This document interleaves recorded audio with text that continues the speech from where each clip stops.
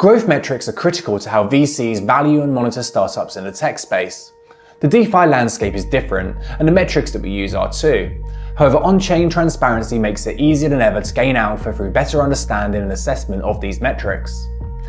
My name is James Bachini, and in this video I'm going to go through 5 of the most important growth metrics for DeFi protocols, and then I'm going to show you how I wrote a quick script to do an on-chain analysis of any smart contract. The first metric that I'm going to talk about is total value locked, which often gets abbreviated down to TVL. This is how some of the big sites like DeFi Llama rank the different DeFi protocols. It becomes very important. TVL is calculated by the value of funds locked within a smart contract or a set of smart contracts which make a DeFi protocol. For example, with a decentralized exchange like Uniswap, you have liquidity pools, which investors can kind of place 2 asset pairs into that liquidity pool, and then traders can trade into them. It's the value of that liquidity pool which makes up the TVL, or all the liquidity pools which are controlled by Uniswap.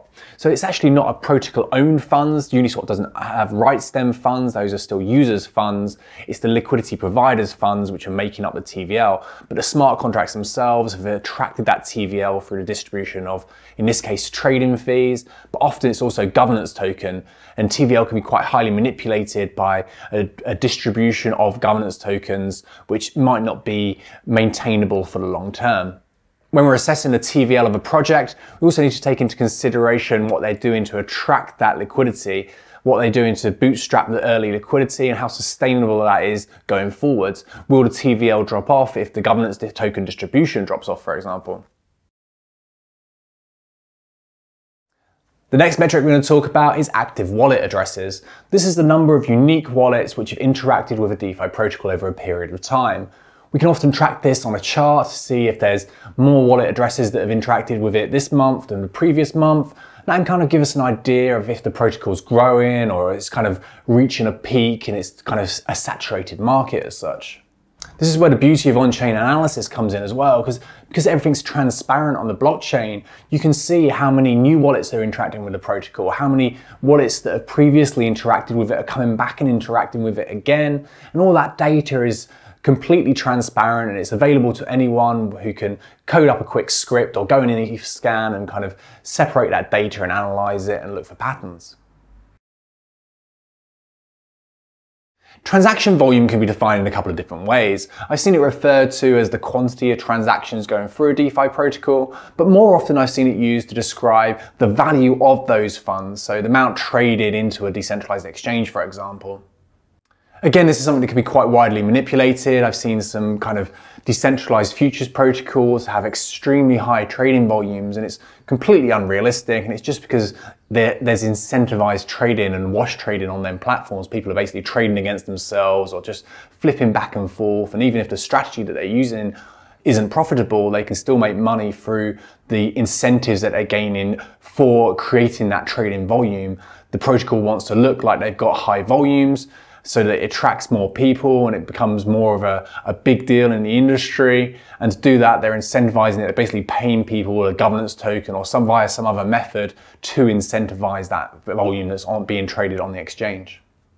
With a little bit of due diligence though, we can quite easily weed out the protocols that are doing this, and over a longer period of time, it's a very valuable metric to see how a DeFi protocol is growing over time. The next metric, which I think is very valuable for both DeFi protocols and wider blockchain ecosystems, is the fee revenues generated. We can look at this in different ways.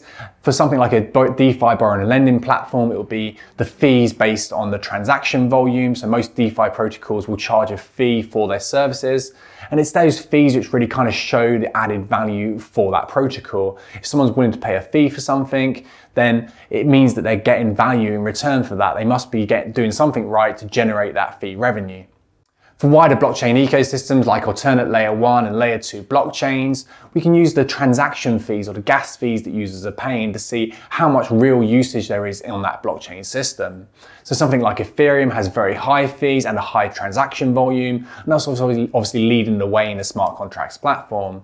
Other platforms and alternate layer 1 blockchains, we can go down, and the lower the fees, the more transaction volume it has to kind of needs to really show how much potential value that blockchain is accruing. For me, it's a really strong indicator that I can use to see how a DeFi ecosystem is growing and maturing in the space.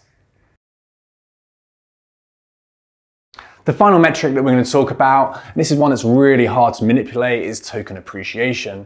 So the price of the governance token for that DeFi protocol. We can generally see how much kind of market confidence there is in a DeFi protocol and how much future potential the market is pricing into that protocol by the appreciation of its token price. And we can look at this in US dollar terms, but what's more valuable is to look at it in the price to Ethereum and the market cap in Ethereum.